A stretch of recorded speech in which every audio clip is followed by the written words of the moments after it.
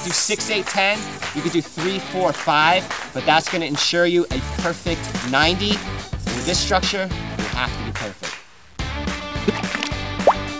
We've established this control line, which is parallel off my pool, and perpendicular to my other line. Perfectly square, so those two lines dictate everything that we're doing going forward. Pull that straight, Joe. I'll get it close with my framing square here. Pinch that way. And then we'll either 3, 4, 5 this, or 6, 8, 10. Framing squares are good to get close. They're pretty accurate. You don't want to depend on that when you're laying out a pergola or something to this magnitude. I just marked 8 feet here off my intersection, and we went over 6 feet from the intersection in the other direction. 6, 8, 10. Right there, Joe.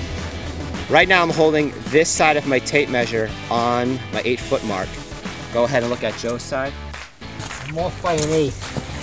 He's holding the tape measure on the same side that I am on his mark.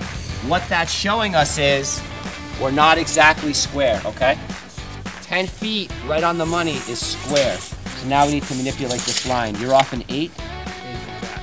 So we gotta swing out. Yep. Just a tap. Come on over. We're gonna swing out our line a little bit. Let's try that, guys. I'm gonna manipulate this pin a little bit. Holding on my mark. Let's go see Joe's side.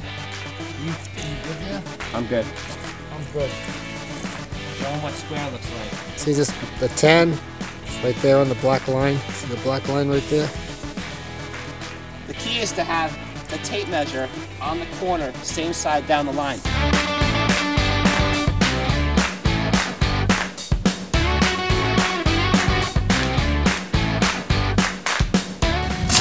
We're in good shape. We have our 90s. We laid the outside perimeter of what will eventually be our stone columns for the pergola. We've measured this way. We've measured this way. We'll get this pile out and we'll just check the diagonal from that point to that point, and that point to that point, and X in plan view. If those are equal, we're very square and good to go. Joe, why in the world are you hand digging at your age? Because everyone else around here is too lazy to hand dig, and they put the old guy in charge.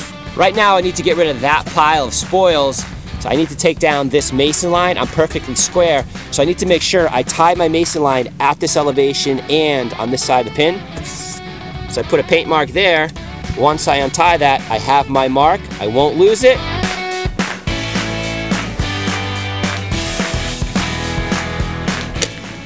Our pile is gone. Now we have a beautiful level space to work off of.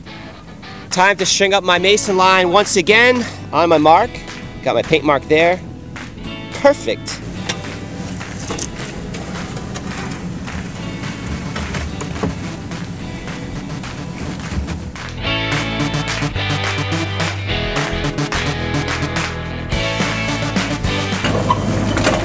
Our forms are plumb, squared up, and ready for concrete.